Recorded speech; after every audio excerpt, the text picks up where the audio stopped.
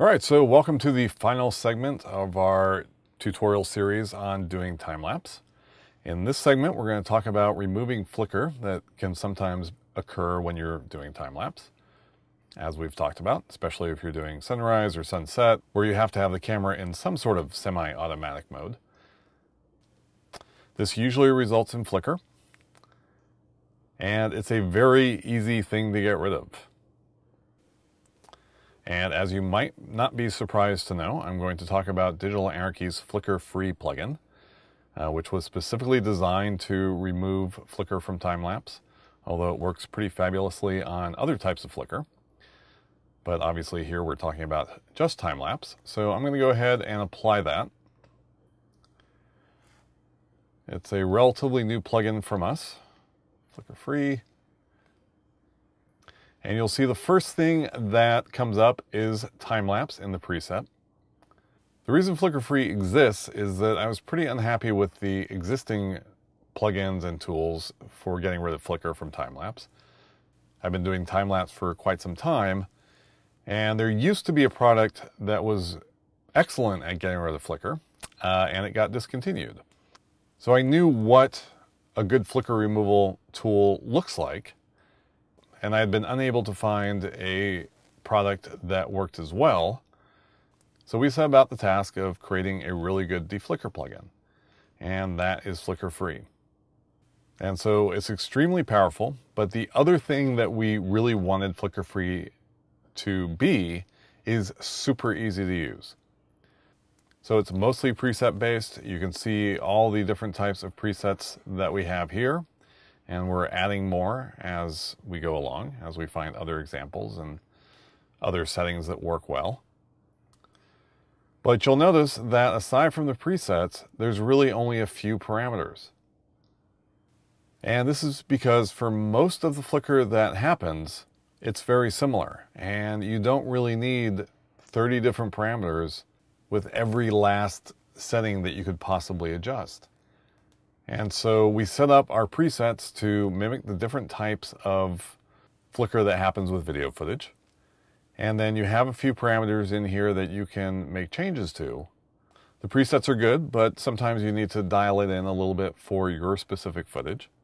But the number of parameters is definitely not overwhelming, and most of the time the presets just work.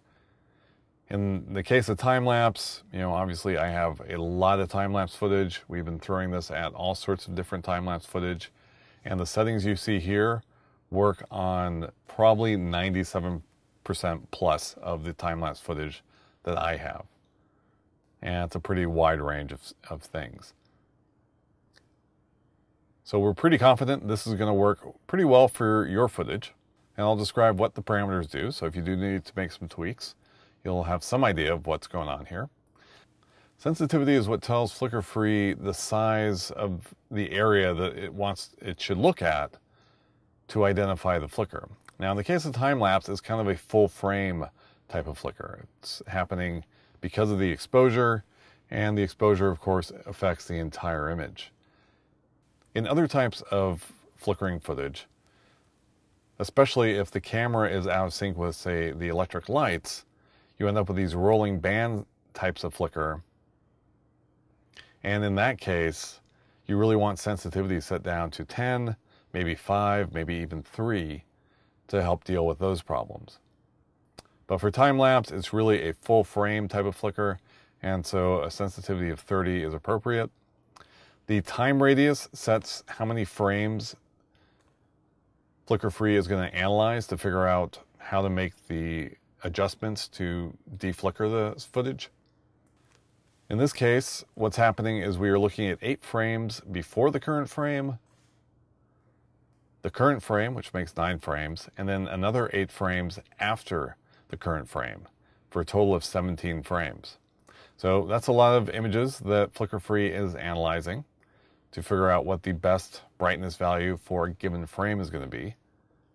This can go up as high as 10. The sort of minimum usable number here is about 5 or 6, but 8 is a pretty good value. All channels should always be on. This may be a parameter that goes away eventually, but for now it's in there. And the threshold sets the amount of brightness that flicker-free is trying to correct. In most cases, the flickering in a given shot is really not that extreme. Let's take a look at our bridge footage and its flickering. And you can see there's a pretty obvious flicker here, but it's not super dramatic. It's not like a light turning on and off.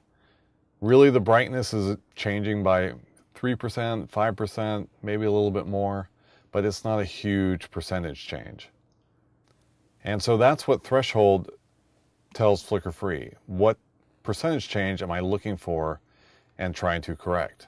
Now, if you have footage that's flickering really badly, say you have a street light that's just like flickering literally on and off, or a neon sign which does pretty much the same thing, in that case you're going to crank threshold up to around 50 or 100%.